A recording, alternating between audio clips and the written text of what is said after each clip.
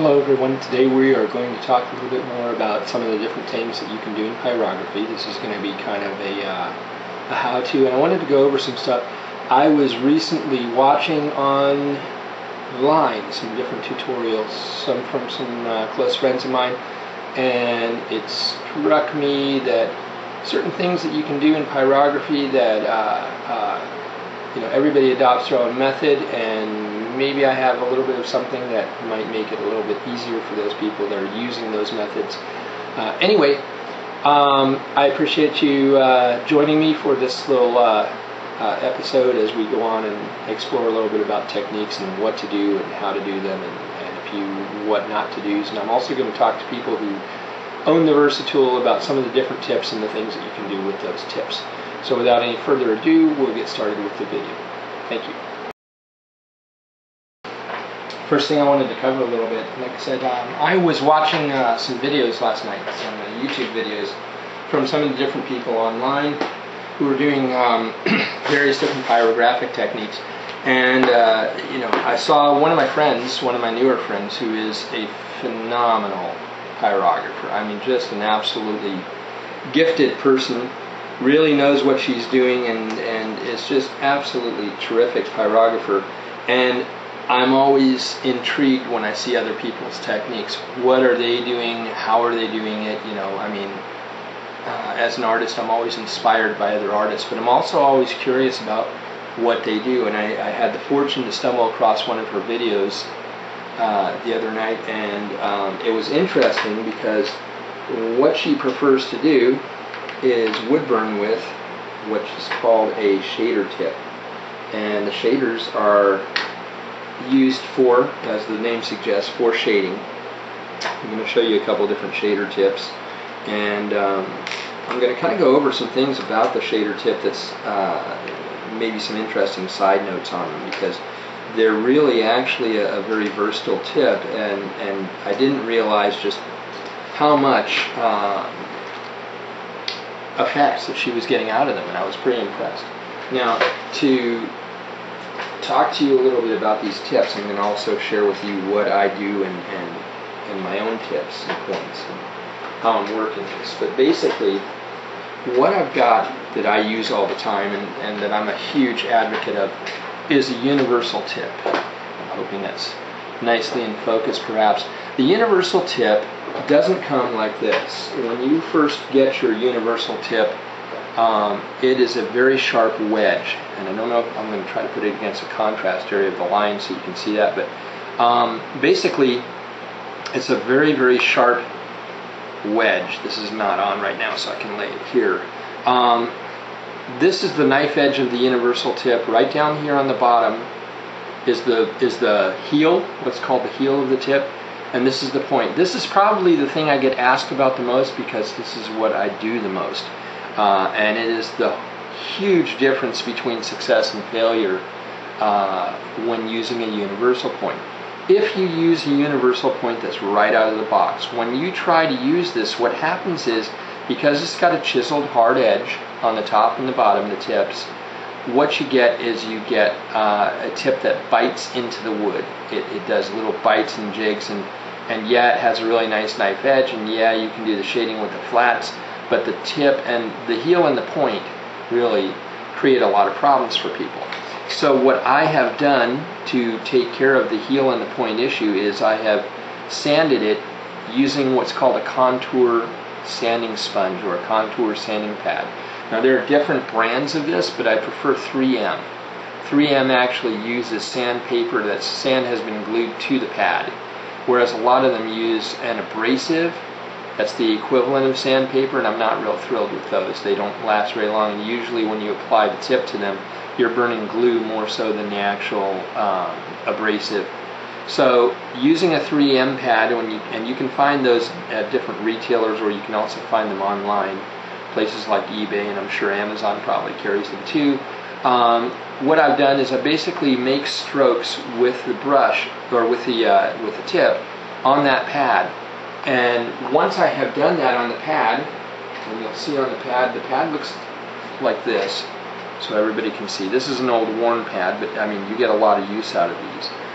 Basically what I've done is by making strokes into the pad and running them along the edge of that knife blade, what happens is, doing that a few strokes on one side and a few strokes on the other and going back and forth, you will basically wind up sculpting or shaping the metal where you take those little sharp edges off that tip and off that heel. Once you've done that, the end result is a universal tip that's like this, where it's rounded. And having that rounded edge, it still retains a point, it still has a heel, but the heel is what's called a soft heel. It's not a hard heel. What happens when you've done that is that allows you to smoothly glide over everything. This point, this tip right now, is how I make all of the little fine hairs, these microscopic hairs that everybody always asks me about. I've got thousands of them on the piece. Well, literally hundreds of thousands. That's how I make it. When I do shaded areas, using the flat and going in small circular motions at a low to medium temperature, that's how I make this. When you ask me about stippling, all these little dots, turning it upside down so the heel is pointed up and the tip is pointed down, I can come in and tap it out, and that's how I make this. It's a very, very simple thing to do. If you want stronger creases like you get over here, using at an angle using the knife edge, that's how you get this. All of these different things, if you want to come in and do this nostril, lifting this up so that only the point edge and a little bit of the flat is making surface contact, that's how you get this. Now, the reason I mention this is not just because I like this tip and I pretty much expound on it in every video. The other reason I mention it is because I watched a friend of mine who was working with what's called a shader tip. Now, this is a shader tip. This is pretty much, these are pretty much standard shader tips. This is a brand new one that's never been used. This one, obviously, I've used. And one thing that you'll notice about the used shader tips, when you use them for a while, it thins down the brass, and what happens is this little edge becomes like it becomes kind of like a ski boot, if you will, or a sled runner. As you use it for a short time, it softens and the heat softens it, and what you have is this tip starts to point up, and you have to continuously correct that and kind of use pliers or use other tools to kind of push it down and then sand it down after a period of time. It does not retain that shape forever. Now, this is a shader that Walnut Hollow created. I personally hate them. I think that they're really irritating tip. It's probably one of the worst ideas that they've had in a tip, in my opinion.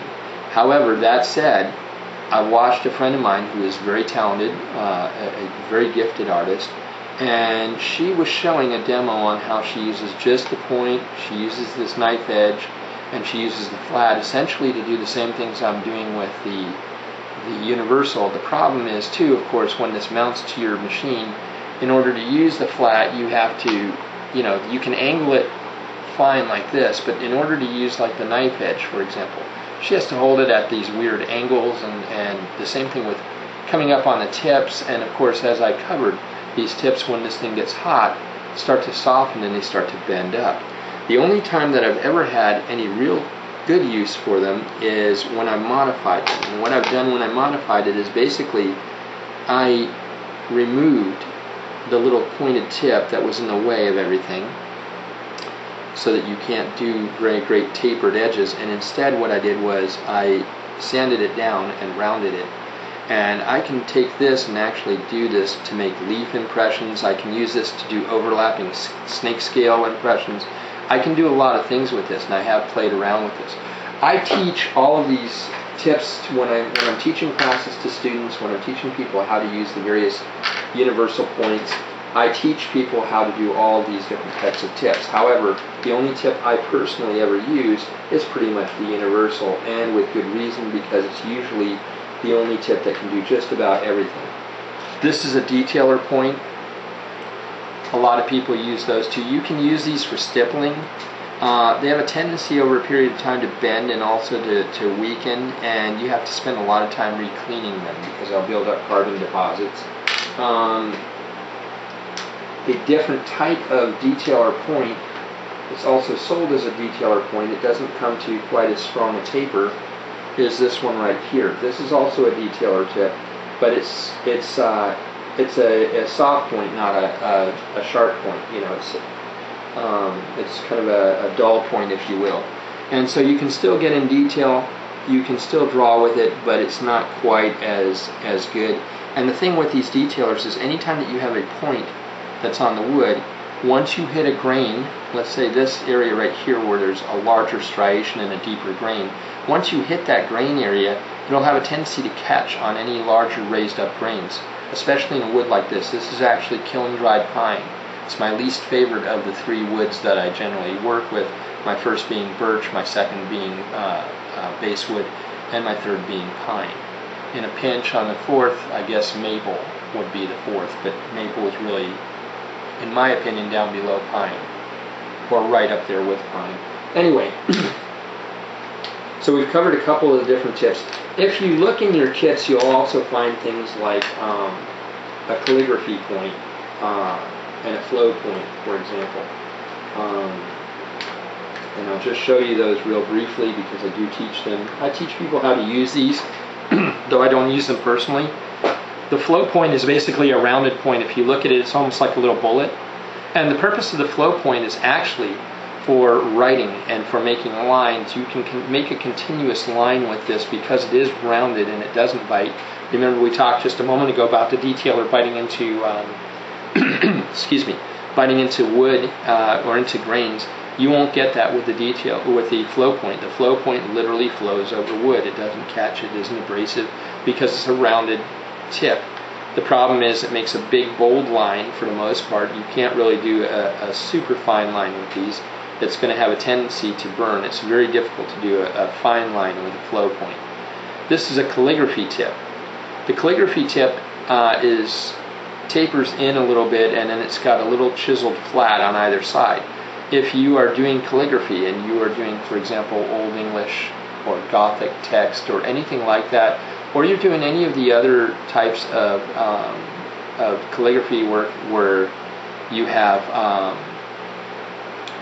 large, or any kind of lettering that you're doing, these are great. And obviously you can do things with these that you can't do with any other points. In fact, both of these points you can do things with that you can't do with other points. So they are an interesting point, but they're not anything that I ever use for artwork. So that's basically it. The other thing that you'll sometimes run across is people working with stencil cutters. And I think a lot of people mistakenly think that they can do wood burning with these, and they actually try them and the tips bend out very quickly. This has a hair fine tip, so a lot of people are thinking, oh yeah, I'll just heat it up. No, I'll do my thing. Again, like the shader tip, when you're working with such a small area of brass, when the metal heats up, it gets softer and more pliable. Once it gets softer and more pliable, it actually becomes a problem to work with, and it will bend up very, very easily. This tip is made to be used at a very, very low temperature setting to cut plastic for making stencils. That's what it's for. It's not for wood burning. If you're doing any kind of wood burning with it, good luck. You know, I don't know that you can necessarily get a lot out of it, but you know, hey, kudos to you for trying. And lastly, I don't know that they make these anymore. These used to come with the versi-tool. Well, actually, I think they do. There's still one brand out there of walnut hollow that uses. This is also a detailer point. It's basically a little tiny stylus with a rounded edge, a rounded tip. It's almost like a miniature of the flow point, but a little smaller, so you should be able to get some detailing with it. And that is